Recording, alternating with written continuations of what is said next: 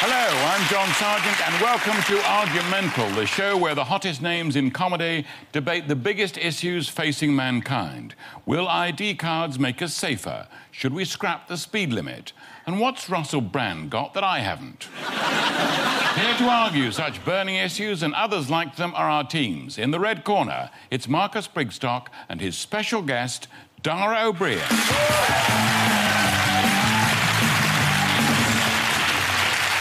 And joining Rufus Hound in the blue corner, please welcome Chris Addison.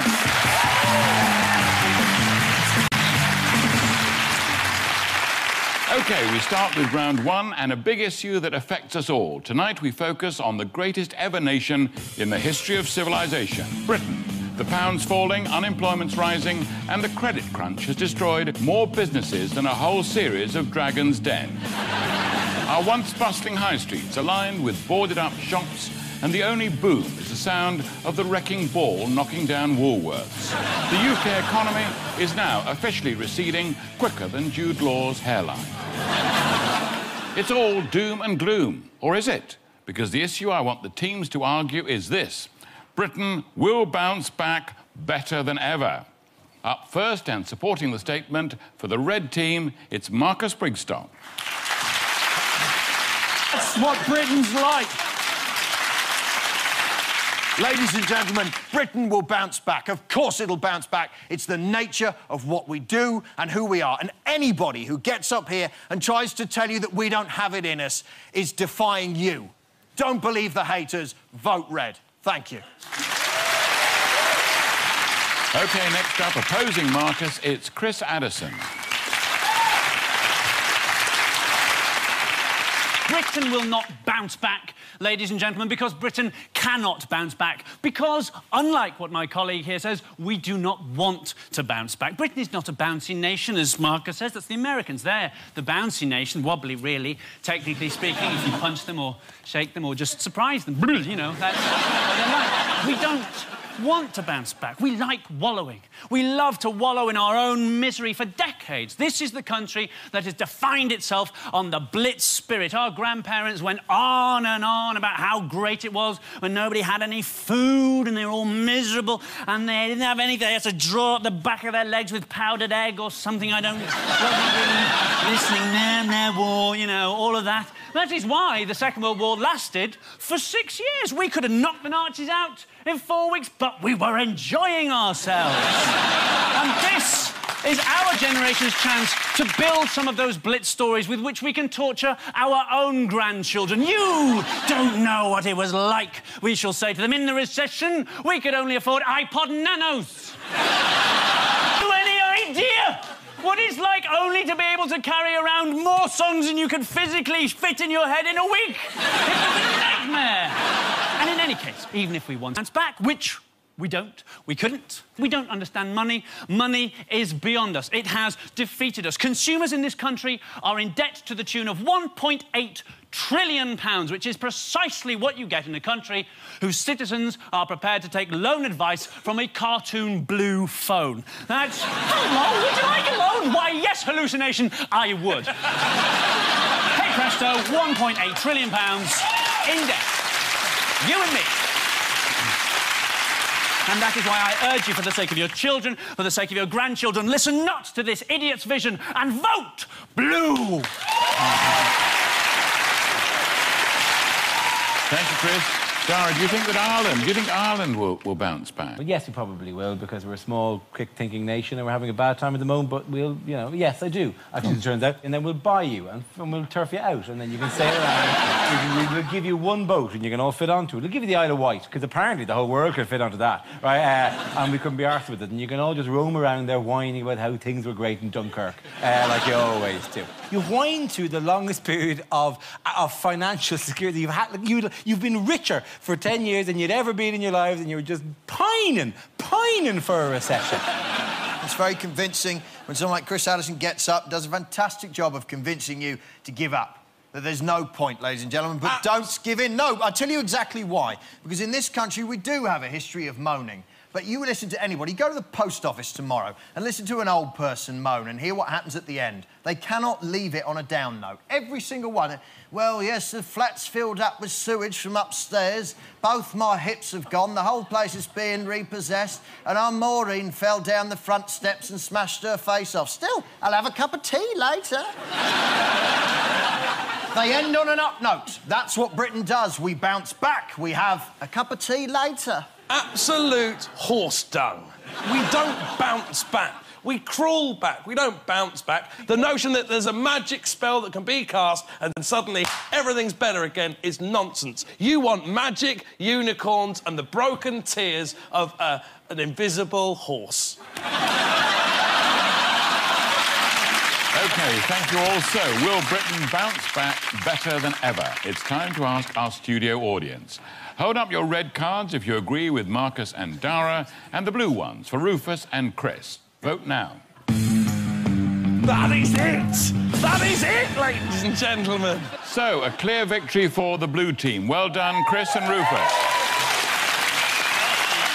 They've convinced our audience that Britain will not bounce back. You're quite right. That's why I'm abandoning modern Britain. I'm moving to Yorkshire. According to some experts, Britain won't enjoy another boom for 20 years. Well, I hope you enjoy it, you bastards. Our next round is called Flip Flop, where we find out how well our comedians can argue with themselves. I'm going to give one member of each team a statement which they must support until they hear this sound. At which point, they must perform a U-turn and argue against it. Then flip-flop their views every time I press the buzzer. Dara, you're up first. I'd like you to start off by arguing that the male genitalia are a cruel joke. Off you go.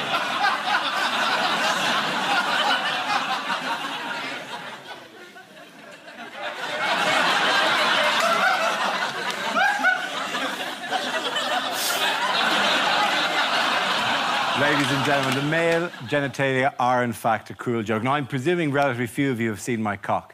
But were I to offer it as evidence, and in fact, all of the little bag of joy that surrounds it, were I to offer all of that up to you as evidence, it would be hideously obvious that this is what it is. We have been delivered onto just this ridiculous, little shy, wormy rope thing hiding in the undergrowth, staring out, meek and unimpressive. But when it rises, when it takes wings, ladies and gentlemen, and stretches to its full massive length, then like a weapon, like a tower, like a pyramid, a chimney stack staring down upon you, then, ladies and gentlemen, you feel its wrath. But that happens all too rarely. Most of the time, you're trying to coax it out. Are you there? Are you there? You're not there at all. No. And always vulnerable, ladies and gentlemen. And yes, let's face it, not attractive, right? But you can't talk, women. Look at what you've got, all right?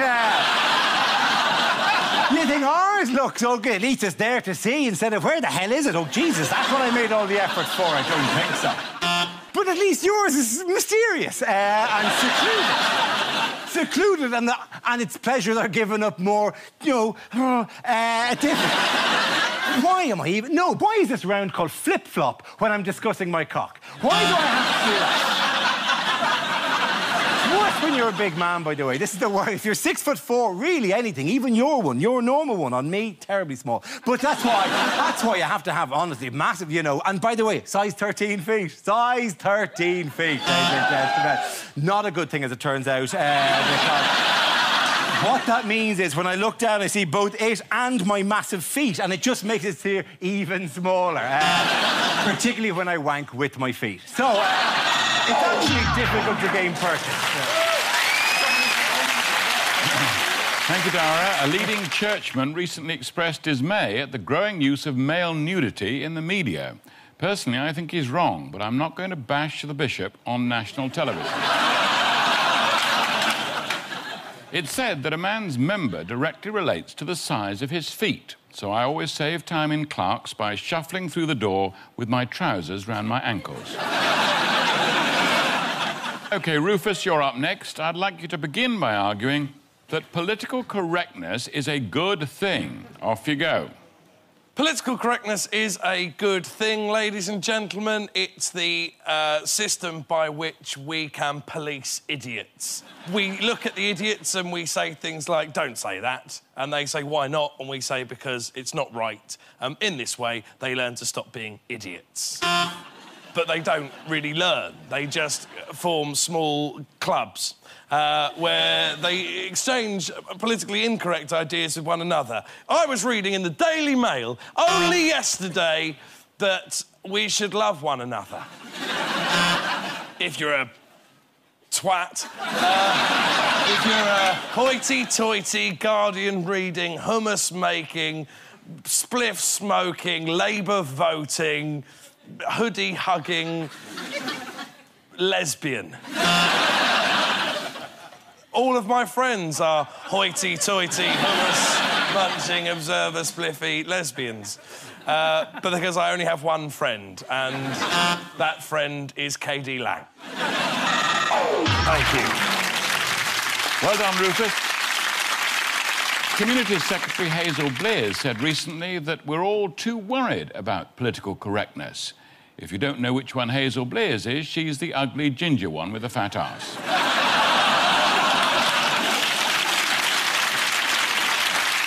Right, time for the studio audience to decide who flipped and who flopped. It's red cards for Dara or blue cards for Rufus. Vote now. So, a clear win for the Reds. Bad luck, Rufus, but congratulations, Dara O'Brien. Join us after the break when we'll be finding out who's really best, Will Smith or Brad Pitt. Don't go away.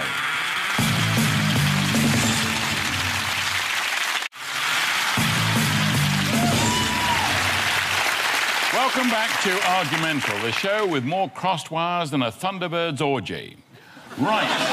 Next up is the slideshow, where the teams illustrate their argument using a series of pictures which they've never seen before.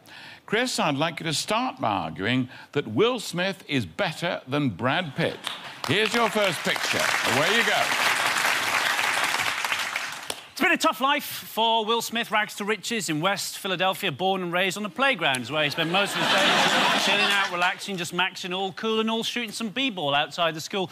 Then a couple of guys who were up to no good started making trouble in the neighbourhood. He got in one little fight, his mummy got scared and said, "You're moving with your auntie and uncle in Bel Air." It's been easy for Brad Pitt, as we can see in this next slide, because he has never eaten any of Nigella's food and therefore has a six-pack stomach.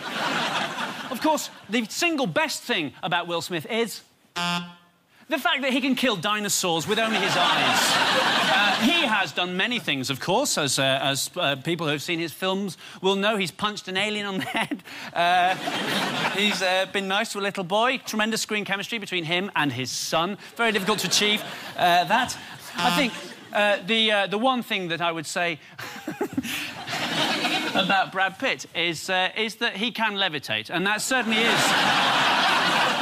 And that really is how he's built his career, whereas Will Smith, of course, has simply continued to live in a hovel in West Philadelphia, making £100 million grossing box office films for his entire life, and is therefore much, much, much better than Mr. Angelina Jolie.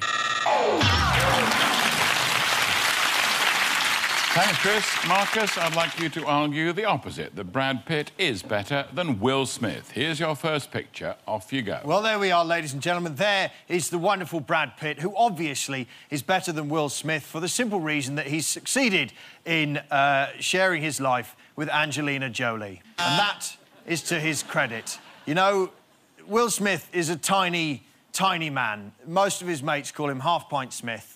And he's small, and, you know, because he's so small and so pathetic, he has never succeeded in sharing his life with the beautiful Angelina Jolie in the way that Brad Pitt certainly has. And I know amongst all of us, alarm bells are ringing now. You're thinking, am I going to hang this entire argument on the fact that Brad Pitt has successfully shared his life with Angelina Jolie? But as this next picture will show, yes, I am. Because these are Duran Duran. There are 5 men there, and if you added Will Smith to that, there'd be 6 men, none of whom have successfully shared their lives with the beautiful Angelina Jolie and adopted children, who they will now train to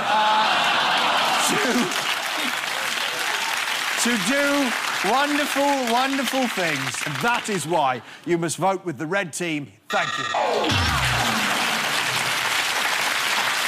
Thanks, Marcus. So who is best, Will Smith or Brad Pitt? Our studio audience must now decide who made the best case.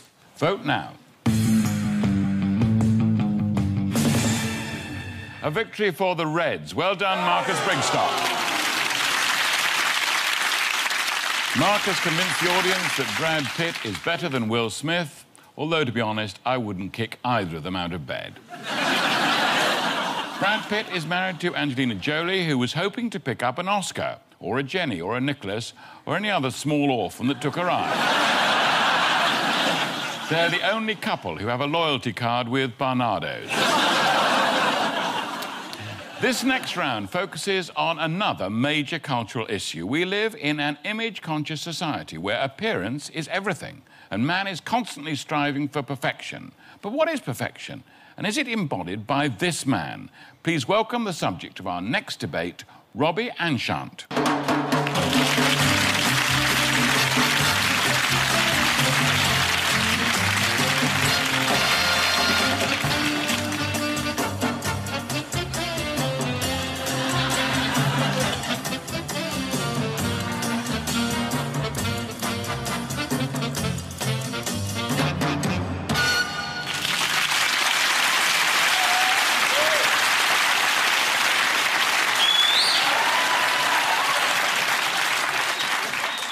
Rufus and Dara, you're up for this one. Dara first, and the topic I'd like you to argue is bodybuilders look fabulous.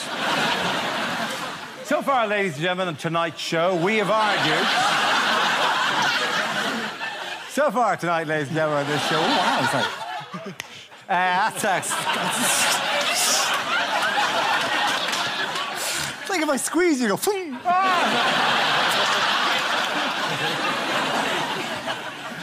So far tonight's show, if you've been keeping track, we have argued that the male genitalia is either a cruel joke or the finest thing in the world. Then we spent 5 minutes discussing who's better, Will Smith or Brad Pitt. Now the motion is that bodybuilders look fabulous. When did this turn into the gayest show on television?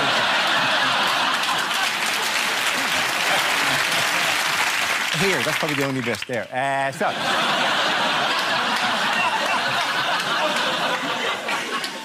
Could you break me like a twig? Before I say anything at all, right? Could you actually...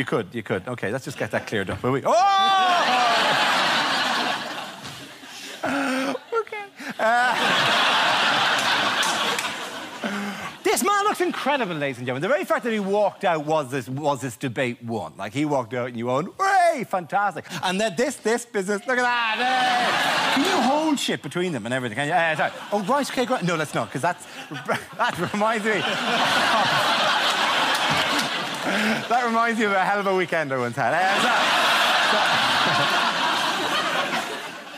I'm giddy because he's here, right? So, that's what fabulousness will do to you. Look at this. He is your potential.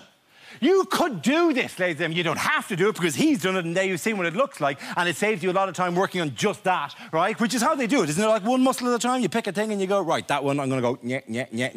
You're going to go, well, it only normally works my eyebrows, this muscle, but if I really put the effort in, I can make it 4 foot wide, right? Listen, I got nothing to say other than that. This is glorious, right? Bodybuilding... I just touched you again by accident. I'm sorry. Which is, I've touched you 3 times, which I just don't want you to get the idea that I'm just taking every opportunity I can.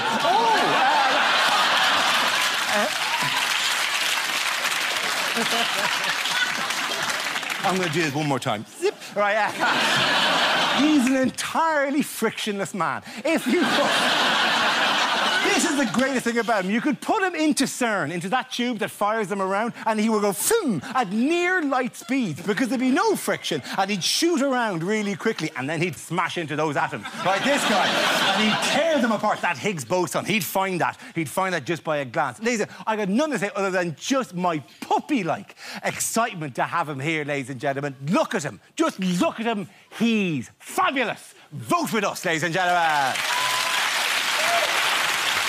Thanks, Dara. Rufus, now it's your turn to oppose the statement and tell us that bodybuilders don't look fabulous at all. Good luck. Don't be swung by Dara's own homoerotic jubilation at having this man here.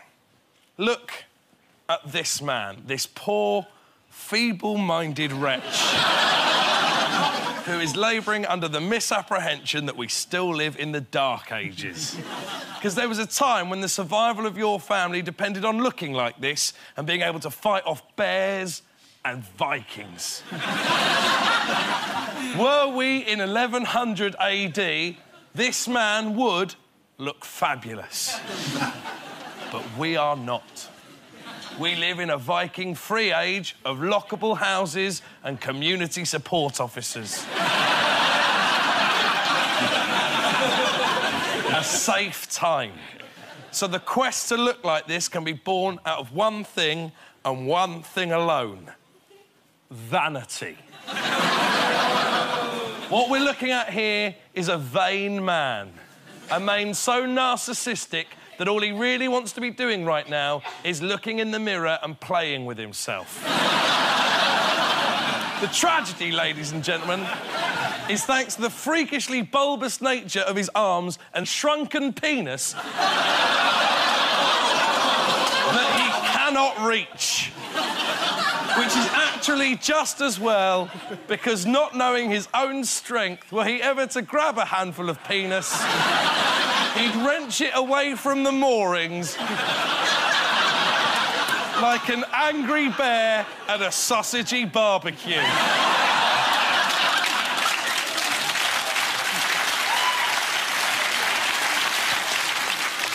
Now, you might think I'm being rude, that I'm hurting his feelings, but don't worry, it doesn't understand me.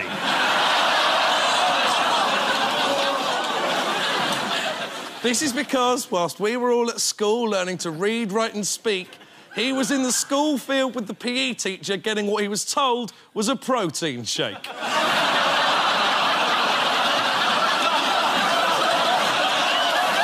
Anytime you want to stop him, anytime, just go for it.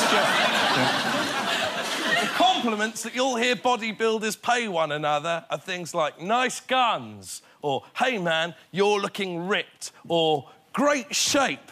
But I tell you now, they all translate to the same thing. Help me. Vote blue. I thank you. Thank you, Rufus, and a big round of applause for our bodybuilder, Robbie Anchin.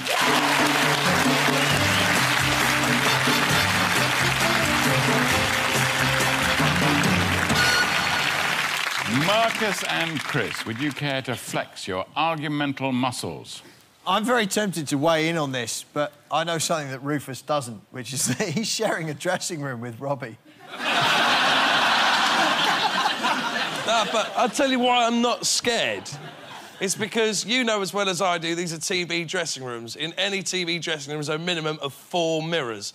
Oh, sure, he'll see me and start coming towards me, but then he'll catch a glimpse of himself. Hello.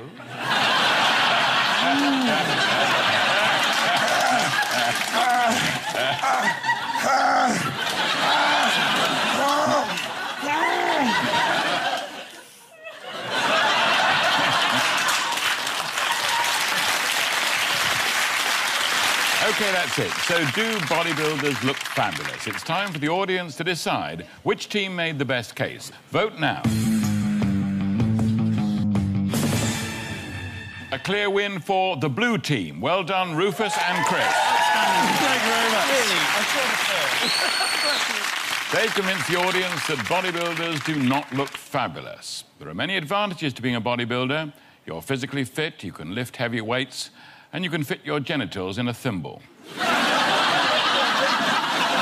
So the scores then at the end of that round are Marcus and Dara 2, Rufus and Chris 2.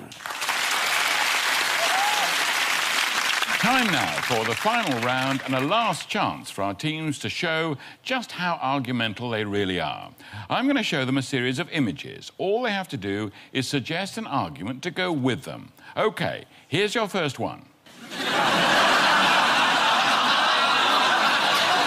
long last, there is an argument to make Camilla queen. No, you may mock, but imagine how that would look on a stamp. Surely this is really an argument about when the photographer says, Camilla, could you stand next to the horse? Just taking a minute to go, I wonder where this photograph will be used. Is it an argument for getting your false teeth fitted at a registered dentist? But that's the cue. But she's just turned to him and gone, so how long have you been waiting?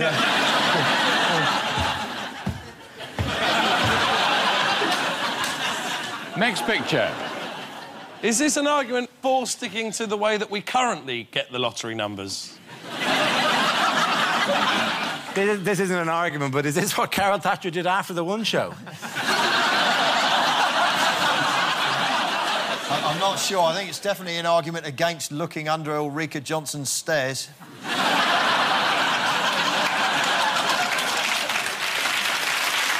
On we go. Whoa. It's an argument in favour of shutting the door. I think that's an argument that somebody should check where Ken Livingstone is.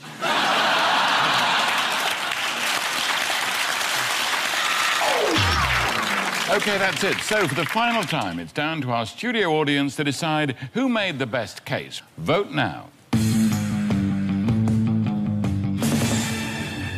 So, I can tell you that the red team have won, which means this week's winners are the red team.